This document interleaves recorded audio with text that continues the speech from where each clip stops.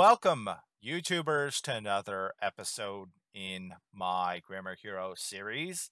In today's video, we're going to be taking a look at solving one-step, two-step, and advanced equations. As it happens, these are topics that frequently appear in the mathematics knowledge subtest of both the Armed Services Vocational Aptitude Battery, that is the ASVAB, as well as the pre-screening Internet Delivered Computer Adaptive Test, that is the PiCAT. More specifically, I'm going to be going through 12 practice problems that should closely mirror what you should expect to see on both the ASVAB as well as the PiCAT. In order to get the most out of this video, you'll want to pause the video after I read a practice test question, attempt to work out that practice test question on your own, and then resume playing the video to check your solution. As a reminder, on the actual ASVAB and PiCAT, you will not be permitted to use a reference sheet or a calculator, so try not to use any of those resources as you work through these 12 practice test questions. Finally, I want to mention this. This is as difficult as the ASVAB and PiCAT get.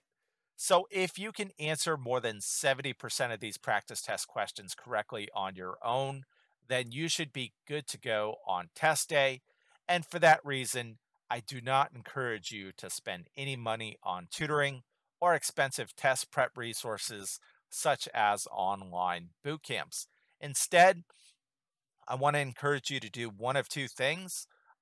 One, go to your local library and check out a study guide, or purchase a inexpensive study guide from Amazon.com or Barnes & Noble.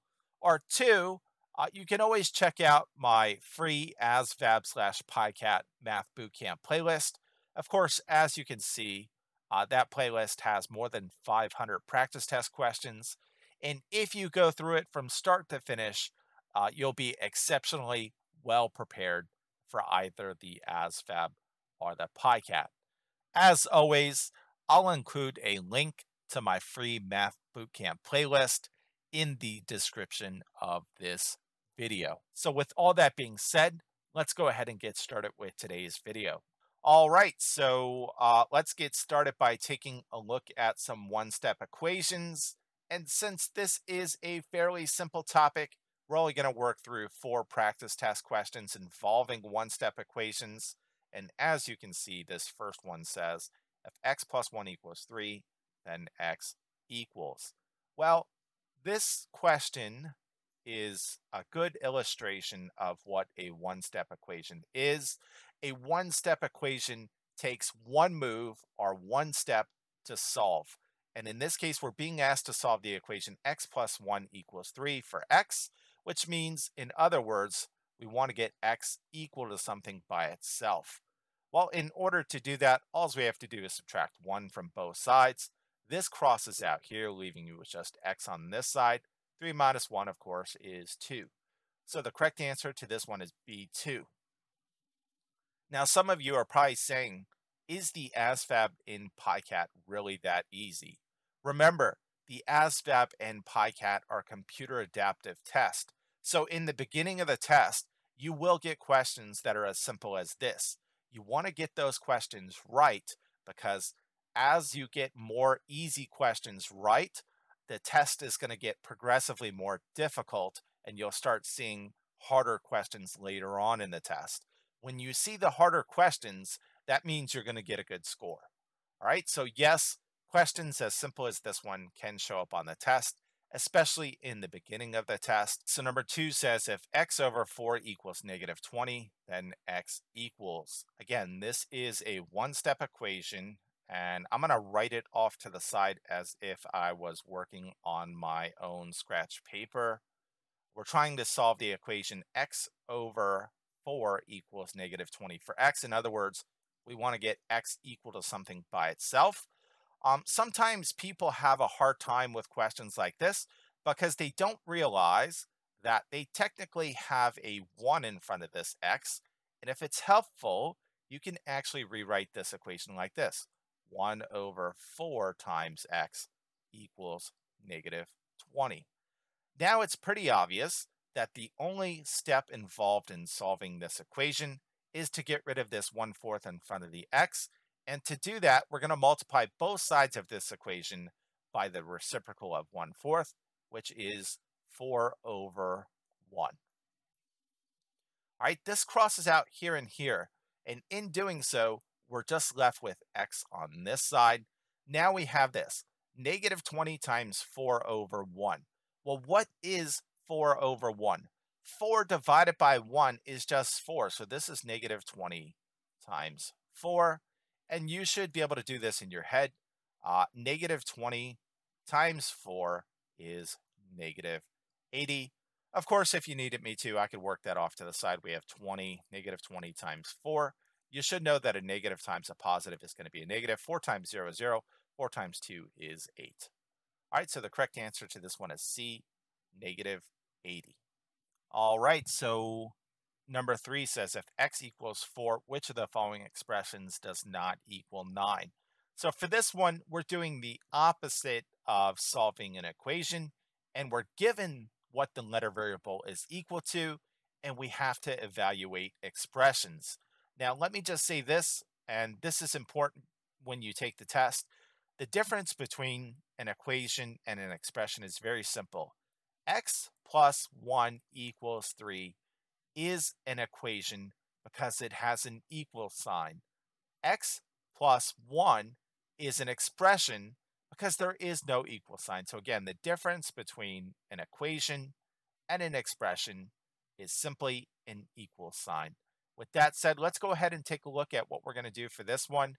In this case, we were told what the value of our letter variable was. Specifically, we were told that x equals 4.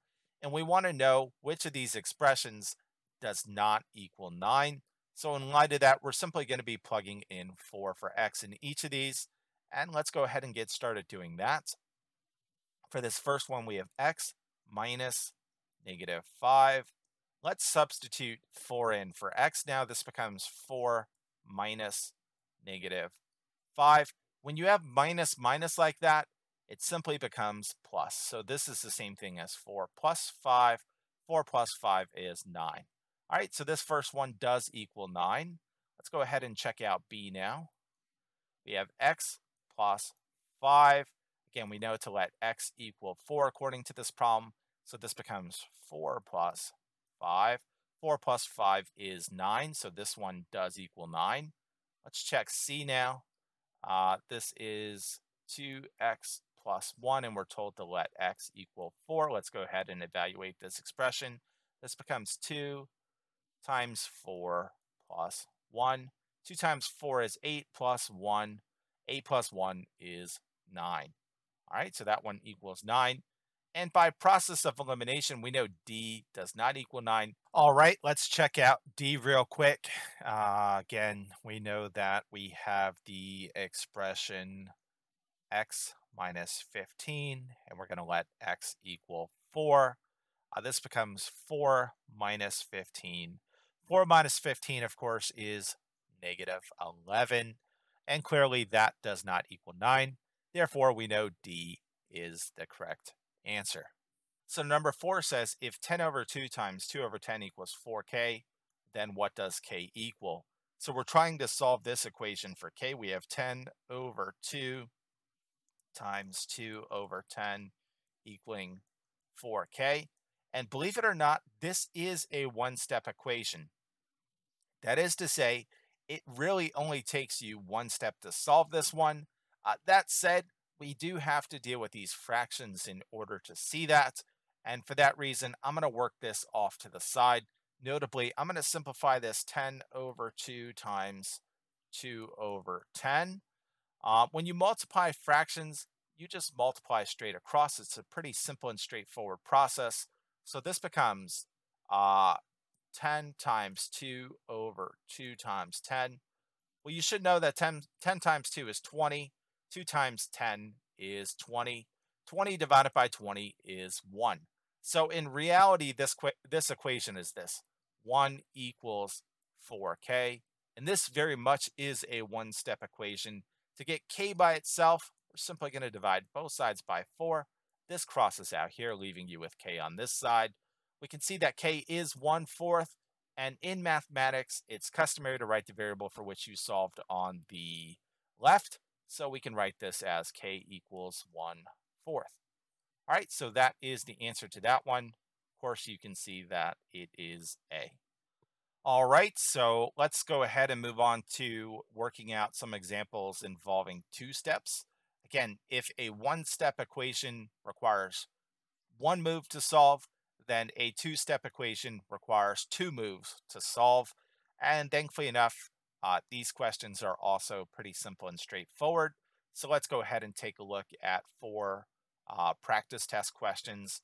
For this first one, it says if x over 5 plus 6 equals -14, then x equals. All right, so we have x over 5 plus 6 equals -14. And we want to solve for x according to this problem. In other words, we want to get x equal to something by itself. Well, again, this is a two-step equation. The first step is right here. We're going to move this 6 to the other side of the equation via subtraction. This crosses out here, leaving you with x over 5 equals, what is -14 minus 6? That's going to be -20. All right, so that's our first step. Where's the second step in this equation? It's right here. And if it's helpful, we saw a problem that was very similar to this one in the first part of this video. Again, we can imagine that there's a 1 there, and that enables us to rewrite this one like this. 1 over 5x equals -20. So the second step is right here. It's to clear this 1/5 in front of this x. And to do that, we're going to multiply both sides of the equation by the reciprocal of 1/5, notably by 5 over 1. This crosses out here and here, leaving you with x on this side. And let's go ahead and work this out. This says -20 times 5 over 1. Well, what is 5 over 1? 5 divided by 1 is just 5, so this is -20 times 5. -20 times 5 is -100. Again, a negative times a positive is a negative. -20 times 5 is -100. So the correct answer to this one is C. Let's work on number 6 now. It says if 25 equals 4x minus 7, then x equals. So we have 25 equals 4x minus 7. And we want to solve this equation for x. In other words, we want to get x equal to something by itself. Again, the first step is right here. We're going to add 7 to both sides in order to get 4x by itself. This crosses out here, leaving you with 4x on this side. What is 25 plus 7? If you have to use your fingers to count that out, that's fine. 25, 26, 27, 28, 29, 30, 31, 32. All right. And here is our second step. We're going to divide both sides of this equation by 4 in order to get x by itself. 32 divided by 4 is 8. In math, it's customary to write the variable for which you solved on the left. So you can write this as x equals 8. And of course, that is answer choice B. All right, let's take a look at another example. Number 7 says if -2 plus x over 3 equals 10, then x equals. So we're trying to solve the equation -2 plus x over 3 equals 10 for x. In other words, we want to solve this equation such that we get x equal to something by itself. First thing we want to do is move 2 to the other side of the equation via addition. -2 plus 2 is 0, so that goes away, leaving you with x over 3 equals 10 plus 2 is simply 12. All right, we've seen something like this already, and if it's helpful, you can rewrite it like this. Again, there's an imaginary 1 in front of that letter variable x, so we can rewrite this as 1/3 x equals 12. To get rid of this 1/3 in front of the x, and this is our second step, by the way, we're going to multiply it by its reciprocal, notably by 3 over 1. In doing so, this crosses out here, leaving you with just x on this side. Now let's look at this. We have 12 times 3 over 1. 3 over 1, or 3 divided by 1, is just 3. So this is 12 times 3. What is 12 times 3? You should know that that is 36. And if you need to, you could always work it off to the side very quickly. 2 times 3 is 6. 3 times 1 is 3. All right, so the correct answer to this one is C, 36. All right, let's take a look at number 8 now. It says in the formula C equals 5/9 times F minus 32. If C equals 40, then F equals. All right, so again, this is a two-step equation. We have C equals 5/9 times F minus 32. We're trying to solve this equation for F. In other words, we want to get F equal to something by itself like that. And we were told that C is 40. So the first thing I want to do is plug in 40 for C right here. This becomes 40 equals 5/9 times F minus 32. Again, we're solving this equation for F. So the first thing you want to do is clear this 5/9 from in front of this F minus 32. And to clear fractions, you simply multiply by reciprocal. So we're going to multiply both sides of this equation by the reciprocal of 5/9, which is 9/5. In doing so, we get to cross this out, which just leaves us with F minus 32 on this side.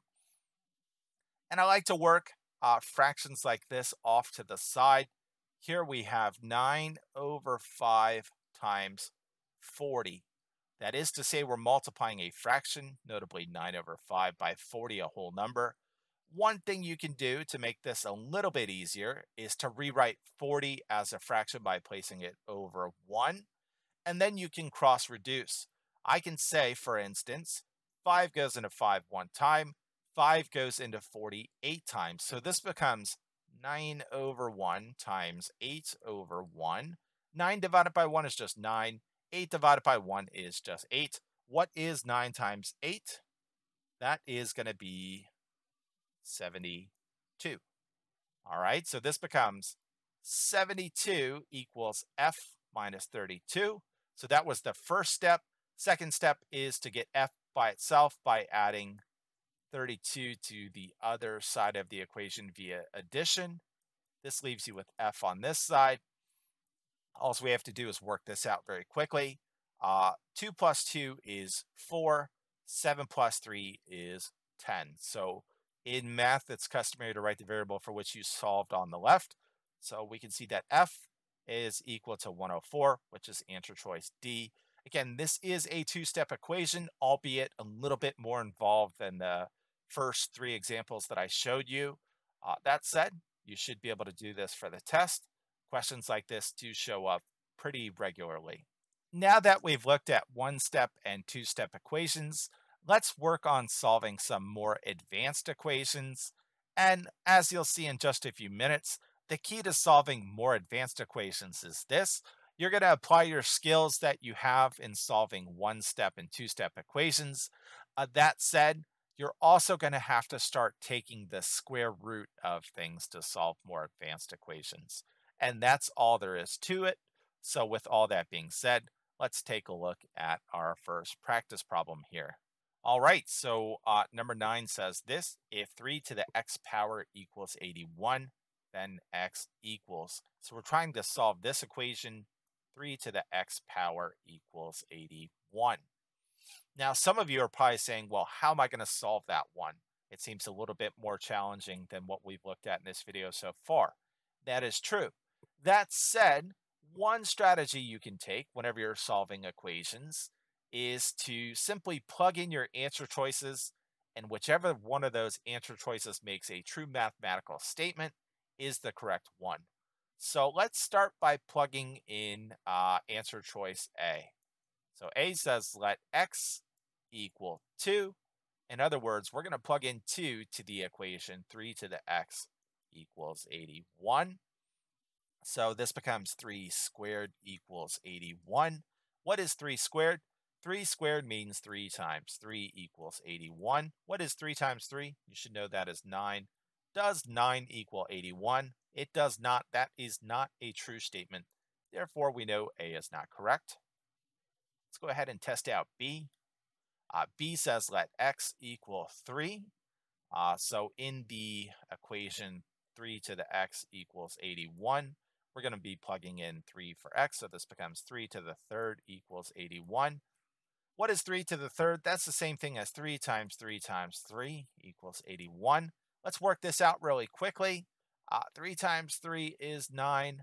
9 times 3 is 27. So this says 27 equals 81. Is that a true statement? It is not. Therefore, we know B is not correct. Let's go ahead and check out C now. Again, C says let x equal 4. We're going to be plugging that into the original equation. 3 to the x equals 81. We know x is going to be 4, so this becomes 3 to the fourth equals 81. What does 3 to the fourth mean? It means take 3 and multiply it by itself 4 times. Let's work this out very quickly. 3 times 3 is 9. 9 times 3 is 27. 27 times 3, if you can't do that in your head, you could always do it off to the side like this.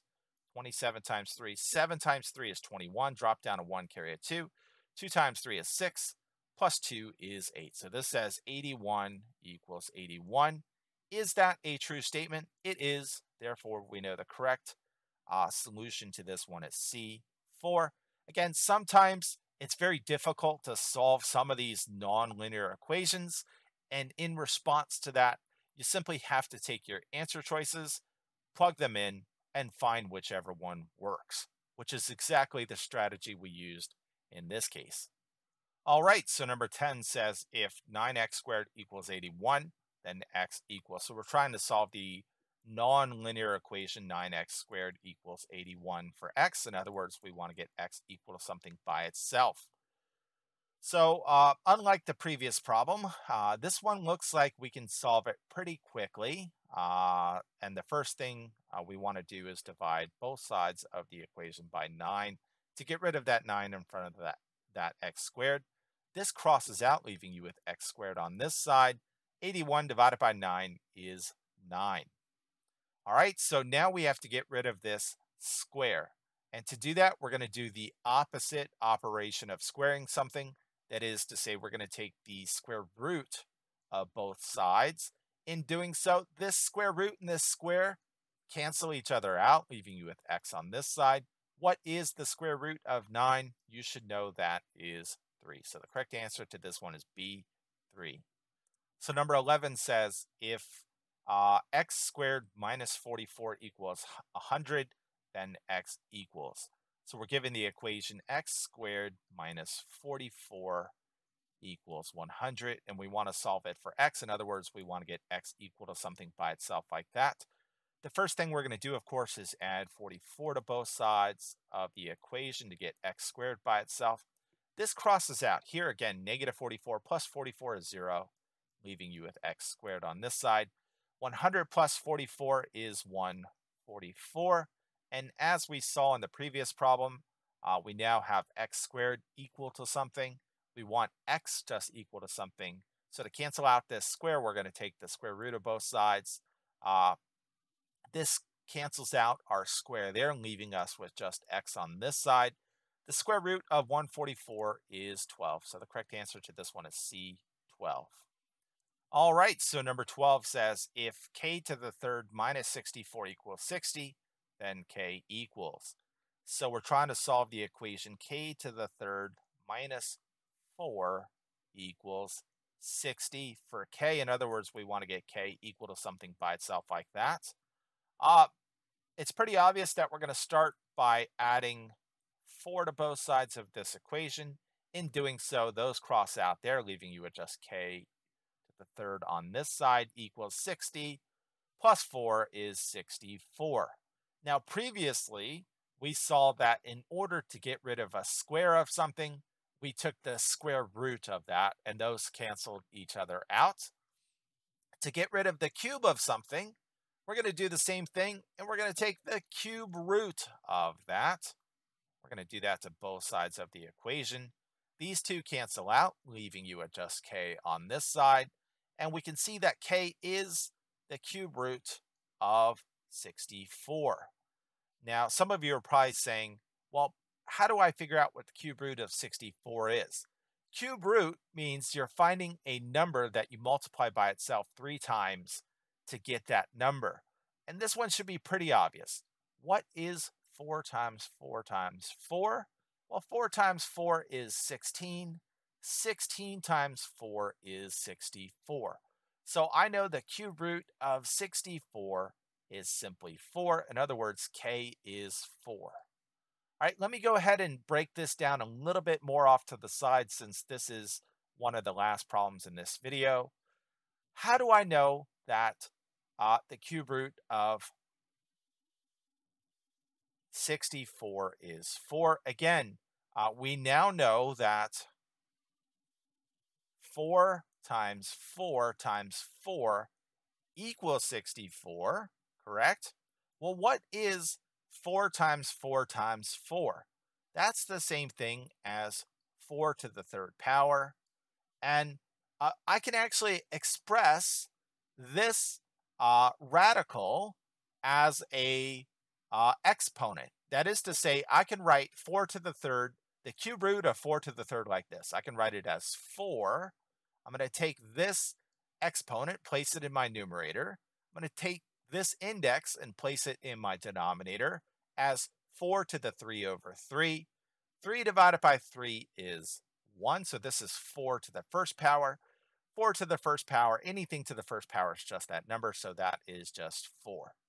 All right, so that's how I know that the cube root of 64 is 4, and we had to do some very basic work involving radicals and indexes. All right, so that is it for this video. And as I said at the beginning, this is as difficult as the ASVAB and PiCAT get. So if you can answer a majority of these correctly, you should be good to go on test day. As always, if you want to help my channel out, you can do one of two things. One, you can either subscribe to it, or two, you can share links to my videos, including this video, on social media, including on Facebook and Twitter. Again, I hope these videos show you that the ASVAB and PiCAT are not that difficult to pass and do well on. So for that reason, you should really save your money and just use free and inexpensive resources as you prepare to take those tests. And on that note, I'm going to go ahead and cut you loose. Konnichiwa.